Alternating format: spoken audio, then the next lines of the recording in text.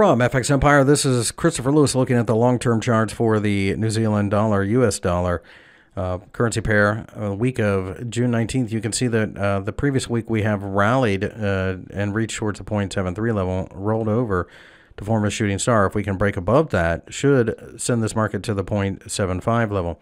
A breakdown below the bottom of the candle should send us to 0.70 and maybe even down to the 0.68 handle. This is risk on, risk off. So having said that, pay attention to the stock markets and the commodity markets in general.